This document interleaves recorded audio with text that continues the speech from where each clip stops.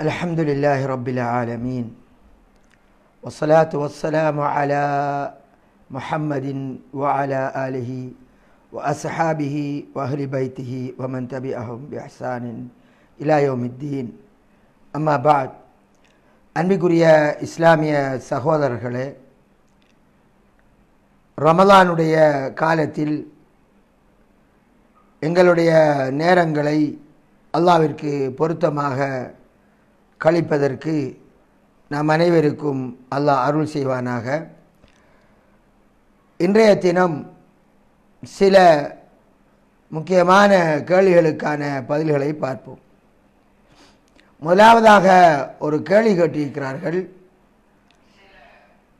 அரபியர்களிடத்திலே ஒட்டகத்தின் சிறுநீரை மருந்தாக குடிக்கக்கூடிய வழக்கு இருக்கிறது. இதில் மார்க்கத்தின் நிலைப்பாடு என்ன? இது எந்த அடிப்படையில் அவர்கள் செய்கிறார்கள்? மருத்துவமா அல்லது மார்க்கமா? அன்பிற்குரிய சகோதரர்களே, இது சம்பந்தமாக அரபிய சமுதாயத்தில் இது போன்ற ஒரு மருத்துவ நடைமுறை இருந்தது என்பதற்கான ஆதாரங்களை வெளிப்படையாக அதை மருத்துவரிடம் இருந்துதான் கேட்டு நாம் தெரிந்து கொள்ள வேண்டும். ஆனால் நபிகளார் ஸல்லல்லாஹு அலைஹி வஸல்லம் அவர்களுடைய ஹதீஸிலிருந்து நாங்கள் புரிந்து கொள்கின்றோம், அந்த ஒட்டகத்தை சில நோய்க்கான மருந்தாக பாவிக்கக்கூடிய வழக்கு இருந்திருக்கும் என்பதை நாங்கள் புரிந்து கொள்கின்றோம். அந்த ஹதீஸ் என்னவென்றால், புகாரி ஹதீஸ் கிரந்தம் மற்றும் முஸ்லிம் கிரந்தம் இன்னும் அதிகமான ஹதீஸ் கிரந்தத்திலே அந்த செய்தி வருகிறது. அதாவது உரைனா என்ற கோத்திரத்தைச் சேர்ந்த சுமார் 8 பேர் அந்த ரசூல் ஸல்லல்லாஹு அலைஹி வஸல்லம் அவர்களிடம் வருகிறார்கள், இஸ்லாத்தை ஏற்றுக்கொள்கிறார்கள். அவர்கள் நபி ஸல்லல்லாஹு அலைஹி வஸல்லம் அவர்களுடைய சமுதாயத்தில் சில காலம் இருந்துவிட்டு அதற்கு பின் ரசூல் ஸல்லல்லாஹு அலைஹி வஸல்லம் அவரிடம் சொல்லுகின்றார்கள், நாங்கள் இந்த மதீனாவினுடைய சூழலினால் கொஞ்சம் சிரமப்படுகிறோம், எங்களுக்கு இந்த கிளைமேட் பிடிக்குதில்லை. அதாவது அவர்களுக்கு அந்த சூழலிலே இருந்ததால் அவர்களுக்கு கொஞ்சம் உடலிலே சில நோய்கள் ஏற்பட்டு விட்டது. அதனால் எங்களுக்கு இந்த மதீனாவுடைய இந்த சூழல் பிடிக்கவில்லை, எங்களுக்கு உடம்பிலே வருத்தம் வந்து விட்டது என்பதை அவர்கள் நபிகளாட முறைப்பட்டு அவர்கள் அதற்கான ஒரு தீர்வை தேடுகிறார்கள். இந்த மக்கள் ஏற்கனவே கால்நடை வைத்து கொண்டிருக்கக்கூடிய மக்களாக இருந்தவர்கள். அப்ப இவர்களுடைய கஷ்டத்தை அவர்கள் முறைப்பட்ட போது நபி ஸல்லல்லாஹு அலைஹி வஸல்லம் அவர்கள் அந்த மக்களுக்கு சொல்கிறார்கள், இந்த பகுதியிலே ஒட்டகங்கள் ஜகாத்தினுடைய ஒட்டகங்களை மேய்த்து கொண்டிருக்கிறார்கள், நீங்கள் அங்கே செல்லுங்கள், அந்த ஒட்டகத்தினுடைய பாலை பருகுங்கள், அதனுடைய சிறுநீரையும் குடியுங்கள் என்று ஸல்லல்லாஹு அலைஹி வஸல்லம் அவர்கள் அவர்களுக்கு சொன்னார்கள். அப்ப இந்த மக்கள் என்ன செய்கிறார்கள்? அங்கே சென்று அந்த ஒட்டகத்தினுடைய பால்களை குடித்து சிறுநீரையும் குடித்து வருகிறார்கள். அதற்கு பின் அவர்களுடைய உடம்பில் இருந்த நோய் அப்படியே போய்விடுகிறது. அவர்களுக்கு உடம்பும் தெம்பாகி நல்ல நேரத்தோடு அவர்கள் மெலிந்திருந்தவர்கள் உடம்பும் பருத்து விட்டது, நல்ல நிலைக்கு வந்து விட்டார்கள். அப்ப அவர் எத்தனை நாள் அங்கே தங்கியிருந்தாலுங்கிற செய்தி வரவில்லை, அதை நாம் காணவில்லை. அதற்கு பின் அந்த மக்கள் என்ன செய்கிறார்கள்? ரசூலுல்லாஹ்விடம் வந்து இஸ்லாத்தை ஏற்றுக்கொண்டவர்கள், முஸ்லிம் என்ற அடிப்படையில் நபி ஸல்லல்லாஹு அலைஹி வஸல்லம் அவர்களை நம்பி அங்கே விட்டார்கள். ஆனால் இந்த மக்கள் என்ன செய்கிறார்கள்? இஸ்லாத்திலிருந்து மதம் மாறிவிடுகிறார்கள். மதம் மாறினால் மட்டும் அது வேறு விடயம். என்ன செய்கிறார்கள் என்றால், அதற்கு பின் அங்கே ஆடு மேய்த்து அந்த பிராணிகளை மேய்த்து கொண்ட இடையனை கொலை செய்து விடுகிறார்கள். அவர்களை கொலை செய்து விடுகிறார்கள். ஒட்டகங்களையும் அப்படியே கடத்தி கொண்டு போய்விடுகிறார்கள். இவர்கள் இவ்வாறு கொலை செய்கின்ற போது கொலை செய்தது மட்டுமில்லாமல் முஸ்லிமுடைய அறிவிப்பிலே வருகிறது, அவர்களுடைய அந்த இடையர்களுடைய கண்ணில் ஆணி ஏற்றினார்கள், சித்திரவதை செய்து கொலை செய்திருந்தார்கள். இந்த செய்தி நபி ஸல்லல்லாஹு அலைஹி வஸல்லம் அவர்களுக்கு போய் சேருகிறது. ஸல்லல்லாஹு அலைஹி வஸல்லம் அவர்கள் உடனே ஆள் அனுப்புகிறார்கள் பின்னால் இவர்களை தேடி. மாலை நேரம் ஆவதற்குள் அவர்கள் பிடிக்கப்பட்டார்கள். அவர்களுக்கு இப்போது இஸ்லாத்தின் பார்வையில் அவர்களுக்கு தீர்ப்பு கொடுக்க வேண்டும். ஒன்று, அவர்கள் கொலை செய்தது. இரண்டாவது, கொல்லப்பட்டவருடைய கண்ணை சித்திரவதை செய்து ஆணி ஏற்றியது. மூணாவது, அவர்கள் பொருள்களை கொள்ளையடித்து சென்றது. இந்த மூன்று செயலை மதம் மாறியது என்கிறதற்கு அப்பால் அவர்கள் செய்திருக்கிறார்கள். அது மதம் மாறி அவர்கள் போனால் அது ஒரு சப்ஜெக்ட் மட்டும். இஸ்லாத்துக்கு வந்தார்கள், இஸ்லாம் தேவையில்லை என்று போகிறார்கள். ஆனால் இங்கே செய்தது என்ன? மாபெரிய கிரிமினல் விஷயங்கள் செய்து விட்டார்கள். அல்லாஹ் தஆலா இது போன்றவர்களுடையத்தில் சட்டமாக்குகிறான். இன்னமா ஜஸாஉல் லதீன யுஹாரிபூன அல்லாஹ் வ ரசூலஹு வ யஸ்அவுன ஃபில் அர்ளி ஃபஸாதன் அயுகத்தலு அவ் யுஸல்லபு. அதாவது அல்லாஹ் ரசூலுக்கு எதிராக யுத்தம் செய்து இது போன்ற பூமியிலே பசாதுகளை செய்யக்கூடியவர்களா, அவர்களுக்குரிய தண்டனை இதுதான், கொள்ள கோஷ்டிக்குரிய தண்டனை. இப்ப நம்முடைய சமுதாயத்திலே இது போன்ற கொள்ள கோஷ்டிகள் இருப்பார்கள். எத்தனை பேர் மற்றவர்களை கொலை செய்வது, அவர்களை சித்திரவதை செய்வது, அவருடைய பொருள்களை சூறையாடுவது. அப்ப ஸல்லல்லாஹு அலைஹி வஸல்லம் அவர்கள் கட்டளையிட்டார்கள். அல்லாஹ் அதிலே 4 தண்டனைகளை சொல்கிறான். ஒன்று, அவர்களை கொல்லலாம், அவர்களை தூக்கிலேற்றலாம், அவருடைய மாறுகாய் வெட்டுதல், நாடு கடத்துதல். இப்ப ரசூல் ஸல்லல்லாஹு அலைஹி வஸல்லம் அவர்கள் கட்டளையிடுகிறார்கள், இவர்களுடைய மாறுகாய் வெட்டுங்கள். வலது கை என்றால் இடது கால். வெட்டினால் உயிர் போயிருமா? உயிர் போகணும். ஏனென்றால் அவர்கள் கொலை செய்திருக்கிறார்கள். ஒருவரை 10 பேர் சேர்ந்து கொலை செய்தால் அந்த 10 பேருக்கு தான் மரண தண்டனை. இஸ்லாத்தின் பார்வையில் அல்லாஹ்வுடைய சட்டம். அதை 10 பேருக்கும் பிரித்து கொடுக்க முடியாது. அந்த கொலையிலே 10 பேருக்கும் பங்கு. அதனால் அங்கே உள்ள அந்த 8 பேரும் கொல்லப்படுகிறார்கள். அந்த குரு பிடிக்கப்பட்டு தானே அவர்கள் மாறுகாய் வெட்டி அவர்கள் கொல்லப்படுகிறார்கள். அல்லாஹ்வுடைய சட்டம் என்ன? அந்த சட்டம் தௌராத் வேதத்திலும் இருக்கிறது, பைபிளிலும் இருக்கிறது. கதபனா அலைஹிம், அவர்களுக்கு நாம் கடமையாக்கினோம், உயிருக்கு உயிர், கண்ணுக்கு கண், காதுக்கு காது, மூக்குக்கு மூது என்று பலி எடுப்பதை. அப்ப அந்த மேய்ப்பாளர்களை கொலை செய்து அவருடைய கண்ணிலே அவர்கள் ஆணி ஏற்றியதால் அதே மாதிரி அவர்களுக்கும் கண்களில் ஆணி ஏற்றப்பட்டது. அன்பிற்குரிய சகோதரர்களே, அந்த நிலையிலே அவர்கள் இறக்கும் வரை விடப்பட்டார்கள்.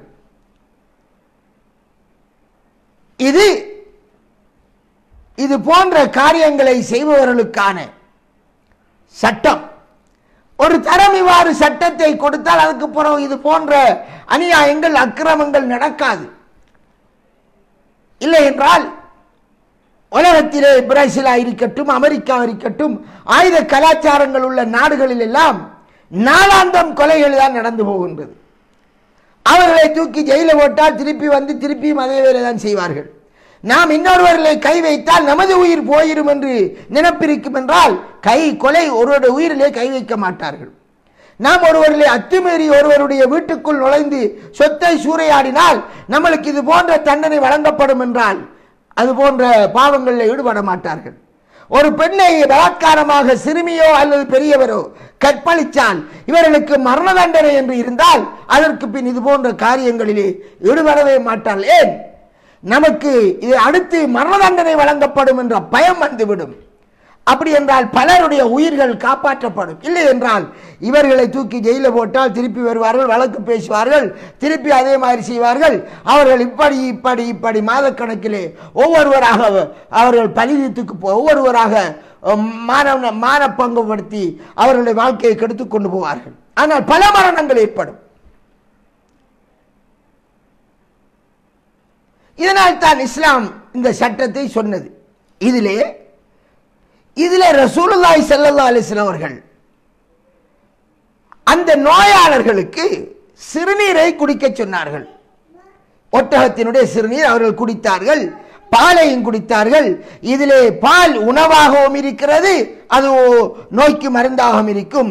இது சிறுநீரை குடிக்க சொல்லியிருக்கிறார்கள் என்பதால் இந்த ஹதீஸிலிருந்து என்ன விளங்கப்படுகிறது? அது அந்த சமுதாயத்தில் இருக்கக்கூடிய பல நோய்களுக்கு மருந்தாக பாவிக்கப்பட்ட ஒன்றாக இருந்திருக்கிறது. சில நோய்களுக்கு அல்லது ரசூலுல்லாஹி ஸல்லல்லாஹு அலைஹி வஸல்லம் அவர்கள் அதை அல்லாஹ்வினுடைய கட்டளையின் பிரகாரம் அவர்களுக்கு அல்லாஹ் அறிவித்த பிரகாரம் நபி ஸல்லல்லாஹு அலைஹி வஸல்லம் சொல்லியிருக்கவும் முடியும். அந்த அடிப்படையில் தான் இன்றும் அரபியர்கள் சில நோய்களுக்கு மருந்தாக அதை பாவித்து வருகிறார்கள். அண்மை காலத்திலே இது சம்பந்தமாக ஆய்வு செய்த அரபிய ஒரு பெரிய ஒரு வைத்திய நிபுணர், சயின்டிஸ்ட் என்று சொல்லலாம், அவர்கள் இதை ஆய்வு செய்து, நான் நினைக்கிறேன் அது ஒரு பெண் ஆய்வாளராக இருக்கும். அல்லாஹு தஆலா ஹதீஸிலே இது வந்திருப்பதால், ஆதாரமான ஹதீஸிலே வந்திருப்பதால் இதில் உள்ள ரகசியம் என்ன என்று கண்டுபிடித்து விட்டு கேன்சருக்கு இந்த சிறுநீரிலே மருந்திருக்கிறது, ஒட்டகத்தினுடைய சிறுநீரிலே மருந்திருக்கிறது என்று சில கேன்சர் நோய்களை இருப்பதாக அவருடைய ஆய்வை வெளியிட்டிருக்கிறார்கள் என்பதை நீங்கள் ஃபேஸ்புக்கில் எல்லாம் பார்த்திருப்பீர்கள். எனவே சகோதரர்களே, அந்த அடிப்படையில் அது மார்க்கத்தில் அனுமதியான விடயம், அதற்கு தடை கிடையாது. அதில் நோய் நிவாரணம் இருக்கிறது. அது என்ன நோய்களுக்கு? எல்லா நோய்க்கும் என்பது அல்ல. சில குறிக்கப்பட்ட அந்த மக்கள் எந்த நோயை முறைப்பட்டார்களோ அது போன்ற அந்த நோய்களுக்கு சம்பந்தமான அது மருந்தாகும். இதுதான் அதில் உள்ள விடயம். அதை இந்த விஞ்ஞான உலகம் இதுவரை கண்டுபிடித்து விட்டதா கண்டுபிடிக்கவில்லையா என்பது நமக்கு தெரியாது. ஆனால் அது மருந்தாக பாவிக்கப்பட்டு அவர்கள் குணமடைந்தால் என்பதும் ஹதீஸிலே வந்திருக்கிறது. அடுத்ததாக அன்பிற்குரிய சகோதரர்களே, இதில் மற்றொரு கேள்வி இருக்கிறது. என்னவென்றால், ரசூலுல்லாஹி ஸல்லல்லாஹு அலைஹி வஸல்லம் அவர்கள் ஒட்டகத்தினுடைய சிறுநீரை குடிப்பதற்கு அவர்களுக்கு சொல்லி இருந்தால், சிறுநீர் என்பது நஜீஸ் அல்லவா? நஜீஸான பொருளை பாவிக்கலாமா என்ற ஒரு கேள்வியை கேட்கிறார்கள். நஜீஸான பொருளிலிருந்து ட்ரீட்மெண்ட் செய்யலாமா என்று ஒரு கேள்வியை கேட்கிறார்கள். சகோதர சகோதரிகளே, நபி ஸல்லல்லாஹு அலைஹி வஸல்லம் அவர்கள் ஒட்டகத்தினுடைய சிறுநீர் நஜீஸ் என்று சொன்னதாக எந்த ஆதாரமும் இல்லை. மாறாக உண்ணப்படக்கூடிய ஒட்டகம், மாடு, ஆடு இவைகளை மேய்க்கக்கூடிய இடம் இருக்கிறது அல்லவா? அதிலே ஆட்டு தொழுவத்தில் தொலையலுமா என்று கேட்டால் ஆடு காட்டுற இடத்தில் தொழலாம் என்று கூறுகிறார்கள். மாட்டு தொழுவத்தில் தொழலாமா என்று கேட்டால் தொழுவதற்கு அனுமதிக்கிறார்கள். அப்ப இவ்வாறு இந்த பிராணிகளுடைய மாடு, ஆடு, ஒட்டகத்தினுடைய சிறுநீர் நஜீஸ் என்று இருந்தால் நபிகளார் தொழுவதற்கு அனுமதித்திருக்க மாட்டார்கள். நஜீஸ் என்றால் என்ன? இஸ்லாத்தின் பார்வையில் அவைகள் பட்டால் அந்த பொருள் உடம்பில் இருந்து கழுவப்பட வேண்டும், அதனுடைய அடையாளங்கள். அப்போதுதான் நாங்கள் சுத்தம் என்ற நிலையிலே வருவோம். அது இஸ்லாத்தில் உள்ள சட்டம், விஞ்ஞான ரீதியாக அல்ல.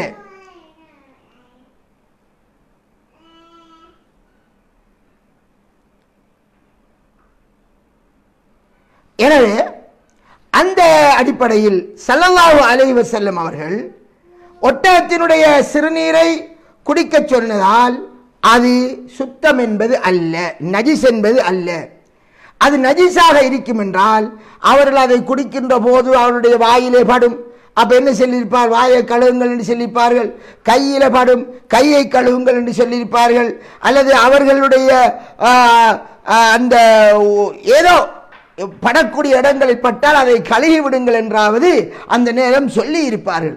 ஒரு நஜிஸாய் பிரயோகித்தால் நஜிஸோடு எப்படி புழங்க வேண்டும் என்பதை சொன்னார்கள் அல்லவா, அந்த அடிப்படையில் சொல்லி இருப்பார்கள். இப்போ ஒரு சந்தர்ப்பத்தில்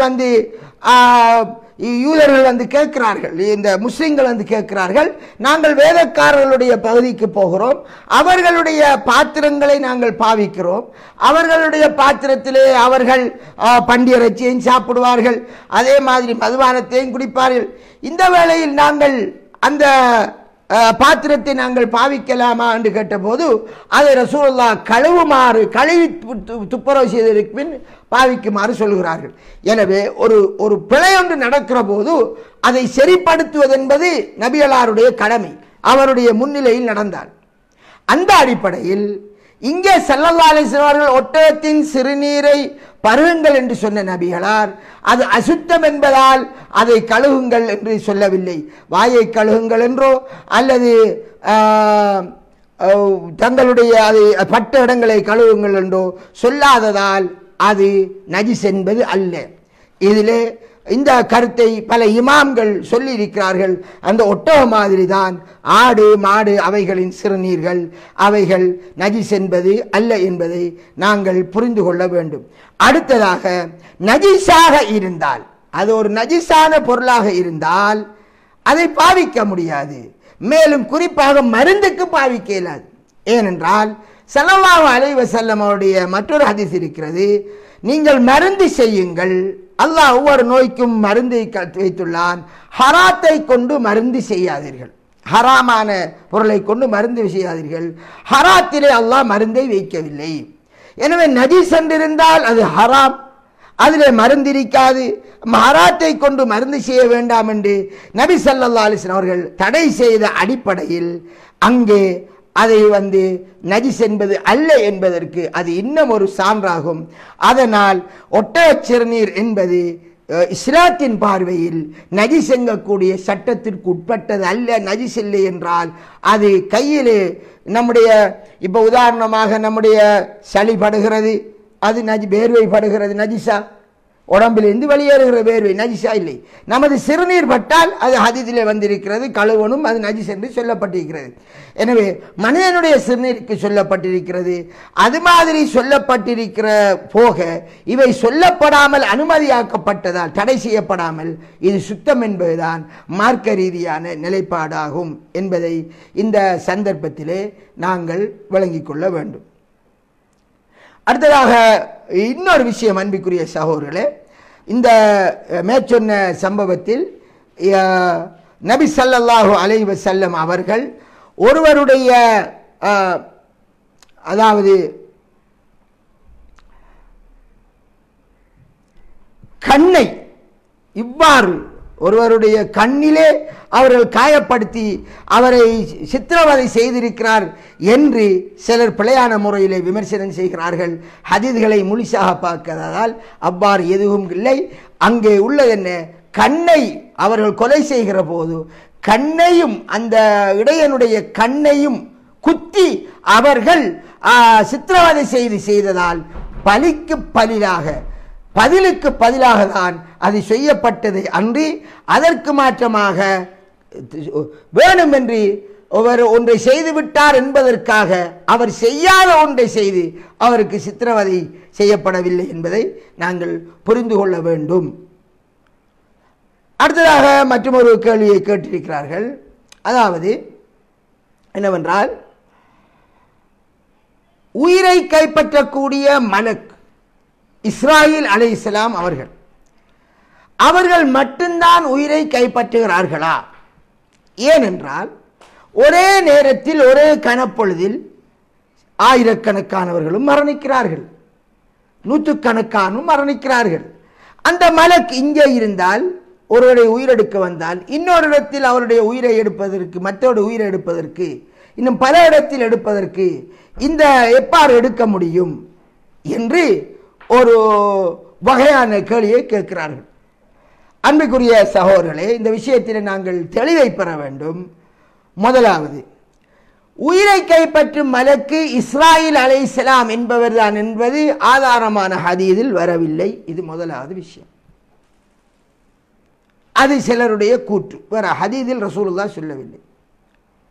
இரண்டாவது விஷயம், உயிரை கைப்பற்ற மலக்கு என்பவர் அவர் ஒருவர் அல்ல. அந்த டியூட்டியை செய்யக்கூடியவர்களுக்கு மலக்குல் மவுத் என்று சொல்வது, மரணத்துக்குரிய மலக்கு. அந்த மலக்குகள் நிறைய பேர் இருக்கிறார்கள். இப்ப நம்முடைய ஊர்களில் ஜிஎஸ் இருக்கிறார். ஜிஎஸ் என்கிற ஒரு பட்டம். அந்த வேலையை செய்யக்கூடியவர்களுக்கு அந்த ஜிஎஸ்சிக்கு சில சில பொறுப்புகள் இருக்கிறது. அவர்கள் ஒவ்வொரு ஊருக்கும், ஒவ்வொரு பிராந்தியத்துக்கு அல்லது ஒவ்வொரு பகுதிக்கென்று சிலர் குறிக்கப்பட்டிருப்பார்கள். இது மாதிரியாக உயிர்களை கைப்பற்றக்கூடிய இந்த மலக்குகள் சரியான மலக்குல் மவுத் என்ற அந்த பெயரிலே நிறைய பேர் இருக்கிறார்கள். இதைத்தான் அல்லாஹு தஆலாவும் அல் குர்ஆனிலே பல வசனங்களில் சுட்டிக்காட்டுகிறார். எவ்வாறு சுட்டிக்காட்டுகிறார்? தவஃபாஹுமுல் மலாயிகத்து ஸாலிமி அன்ஃபுஸிஹிம். பத்ர் யுத்தத்திலே கொல்லப்பட்ட அந்த மனிதர்கள், அநியாயமாக காபிர்களோடு வந்து கொல்லப்பட்ட மனிதர்களிடம் உயிரை கைப்பற்றிய மலக்குமார்கள் கேட்கிறார்கள் என்று பன்மையாக சொல்கிறான். தவஃபாஹுமுல் மலாயிகா, மலக்குமார்கள் உயிரை கைப்பற்றுகின்ற அந்த சந்தர்ப்பத்தில். அப்ப ஒருவர் அல்ல, பலர் என்று அங்கே தெளிவாக வந்திருக்கிறது. அதே மாதிரி அல்லாஹ் இன்னொரு வசனத்தில் நிராகரிப்பாளர்களின் உயிர்களை மலக்குமார்கள் கைப்பற்றுகின்ற வேளையில் எவ்ரிபூன உஜூஹஹும் அதுபாரஹும், அவர்களுடைய முகங்களிலும் பிற்பகுதியிலேயும் அவர்கள் அடிப்பார்கள், தண்டனை வழங்குவார்கள் என்று அதுவும் பன்மையாகவே சொல்லப்பட்டிருக்கிறது. அப்ப பலராக போகின்ற போது அந்த பலருடைய உயிரை கைப்பற்றுவதற்கு பலர் தான் அங்கே போகிறார்கள். இதில் ஒருவருடைய உயிரை கைப்பற்றுகின்ற போது அங்கே வருகின்ற ஒருவராக இருக்கலாம். ஒருவருடைய உயிரை கைப்பற்றுவதற்கு ஒருவர் வருவார், உயிரை அந்த டியூட்டியை செய்யக்கூடியவர்கள் பலர் இருப்பார்கள். ஆனால் தான் அல்லாஹும் குர்ஆனிலே இன்னொரு வசனத்தில் சொன்னான், குல் எத்தவஃபாக்கும் மலக்குல் மவுத் அல்லதி உக்கில பிக்கும், உங்களின் பக்கம் சாட்டப்பட்டிருக்கக்கூடிய மலக்குல் மவுத், மரணத்திற்குரிய மலக்கு உங்களை கைப்பற்றுவார், உங்கள் உயிரை கைப்பற்றுவார், பின்னர் அல்லாஹ்வின் பக்கம் நீங்கள் திருப்பப்படுவீர்கள் என்று அல்லாஹ் தஆலா இன்னொரு வசனத்தில் சொல்கிறான். எனவேதான் உயிரை கைப்பற்றுகின்ற மலக்குக்குரிய பெயர் மலக்குல் மவுத். அது ஒவ்வொருவருக்கும் அந்த மலக்குல் மவுத் என்கிறவர் வருவார். அது ஒருவர் அல்ல, அந்த டியூட்டியை செய்யக்கூடிய மலக்குகளுக்கு பெயர் மலக்குல் மவுத். எங்கட ஜிஎஸ் வந்தார் என்றால் எங்கட ஜிஎஸ் என்கிறவர் எங்கட பகுதியில் உள்ளவர், அவருக்கென்று வேற பெயர் இருக்கலாம், தனிப்பட்ட பெயர், அவருடைய பட்டம்தான் அந்த ஜிஎஸ். அது மாதிரி இந்த டியூட்டியை செய்யக்கூடியவர்களுக்குரிய பட்டம்தான் மலக்குல் மவுத். அல்லாஹு தஆலா ஒவ்வொரு மலக்குகளுக்கும் ஒவ்வொரு பெயரை வைத்திருப்பான். அது அவனுக்குத்தான் தெரிந்த விடயம். இப்போ வஹி கொண்டு வர மலக்கு இருக்கார், ஜிப்ரீல் அலைஹிஸ்ஸலாம், அதே மாதிரி மீகாயில் அலைஹிஸ்ஸலாம். இவ்வாறு நாங்கள் மலக்குமார்கள் சிலருடைய பெயரை அறிந்திருக்கிறோம்.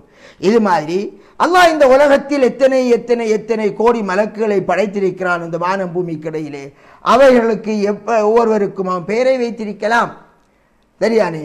அதில் உயிரை எவர்கள் எடுக்க போவார்களோ அவர்களுக்குரிய பொது பெயர் மலக்குல் மவுத் என்பதை நாங்கள் புரிந்து கொள்ள வேண்டும். ஏனென்றால் இதில் சில ஈமானிய நோயுள்ள சில சகோதரர்கள் இது போன்ற குதர்க்கமான கேள்வியை கேட்டு இஸ்லாத்திலே குழப்பத்தை உண்டு பண்ணுகிறார்கள், சந்தேகங்களை ஏற்படுத்துகிறார்கள். என்ன கேள்வி? நான் ஆரம்பத்தில் அதைத்தான் கேள்வியாக வைத்தேன். இஸ்ராயேல் அலைஹிஸ்ஸலாம்ங்கிற ஒரு மலக்கு தான் உயிரை எடுப்பதாக இருந்தால் ஒரே நேரம் எத்தனை பேருடைய உயிர் கைப்பற்றப்படுகிறது? அப்ப எப்படி அது சாத்தியம் என்று கேட்கிறார்கள். முதல் இந்த கேள்வி என்கிறது அறிவுபூர்வமானது அல்ல. இந்த கேள்வி என்பது அறிவுபூர்வமானது அல்ல. இன்றைக்குள்ள தொழில்நுட்பத்திலே எவ்வளவு விஷயங்களை நாம் பார்த்து கொண்டிருக்கிறோம். எவரவர்களுக்கெல்லாம் ஒருவராக இருந்தாலும் நமது சும்மா சிந்தனை ரீதியாக சொல்வோம். அந்த மலக்குடைய பெருப்பம் என்ன? ஏதோ ஒரு சின்ன ஒரு கடியம் மட்டுக்கா அல்ல மனுஷன் மட்டுக்கா? இல்லை. ஜிப்ரீல் அலைஹிஸ்ஸலாத்தினுடைய உண்மையான உருவத்தை ரசூலுல்லாஹ் 2 தரம் கண்டார்கள். இந்த வானம் பூமியினுடைய இந்த வான மண்டலத்தை அப்படி அவர்கள் சிறக்கை விரித்தால் அப்படியே மறைச்சு விடும் 2 சிறக்கைகள். அவ்வளவு பிரமாண்டமானவர். எனவே உயிரை கைப்பற்றும் மலக்கினுடைய வடிவம் அது எப்படி என்று தெரியாது. ஒரு பாரத்திற்கு ஒருவர் தான் என்று வச்சுக் கொண்டாலும் இந்த பூமி என்பது அவருடைய கையில் எப்படி ஆனது? ஒரு சிறிய ஒரு பொருள். இத்தனை பேருடைய உயிர் வரணும் என்று அவர் நினைத்து அவருடைய உயிரை கைப்பற்றுவது என்றால் அது அந்த மாதிரி சிம்பிளாக செஞ்சு போயிடுவார்கள். எனவேதான் இன்று சாதாரணமாக நான் இப்போது நெட்டிலே பேசிக் கொண்டிருக்கிறோம். என் மாதிரி எத்தனை பேர் இந்த சந்தர்ப்பத்தில் பேசுகிறார்கள். இன்னும் எத்தனை பேர் இந்த இன்டர்நெட்டை ஆன் பண்ணி அவதானிச்சு கொண்டிருக்கிறார்கள். இன்னும் எத்தனை பேர் என்ன செய்கிறார்கள்? டைப் பண்ணுகிறார்கள். ஒரே நேரம் எவ்வளவு விஷயம் நடக்கிறது. இந்த அனைத்து விடயங்களும் இந்த எட்டுக்குரிய அந்த சேவருக்குரியவருடைய அவருடைய பிளானிலே அவருடைய சேவரிலே எல்லாருடைய செயற்பாடுகளும் பதிகிறது சேம் டைம். இது மனிதன் ஏற்படுத்தியது, படைத்தவன் ஏற்படுத்தி இருக்கக்கூடிய விடயங்கள். அது எவ்வளவு நம்முடைய கண் பார்க்கிறது. நம்முடைய கண்ணுக்கு முந்தி ஒரு 100 கலர் உள்ள பொருள் தெரிந்தால் 100ஐயும் சேம் டைமிலே பார்க்கிறது கண். ஒன்று சிவப்பா தெரியுது, நீளமா தெரிகிறது. எனவே அந்த இஸ்லாத்திலே குழப்பத்தை ஏற்படுத்தக்கூடிய விதத்திலான அறிவீனமான கேள்விகளை நாங்கள் கேட்டு நாங்களும் குழம்பி மற்ற சகோதரர்களையும் குழப்பக்கூடிய விதத்திலே இஸ்லாத்தை தெரியாத நிலையில் ஆதாரங்களை தெரியாத நிலையில் நாங்கள் பேசக்கூடாது. அது மாபெரிய பாவம். அதை ஒரு பொழுதுபோக்காகவும் கேட்கக்கூடாது, பகடியாகவும் கேட்கக்கூடாது. அது மிகப்பெரிய பாவம். அவைகளை நாங்கள் தவிந்து கொள்ள வேண்டும். குதர்க்கம் செய்யக்கூடாது. மாறாக ஒரு விடயத்தை அறியாமல் இருந்தால் அறிவுபூர்வமாக தெரிந்து கொள்வதற்காக ஒருவர் கேட்கலாம். அது நல்ல விஷயம் என்பதை இந்த சந்தர்ப்பத்தில் கூறிக்கொள்கிறேன். அல்லாஹ் பேசி எனக்கும் உங்களுக்கும் நல்லருள் பாலிப்பானாக.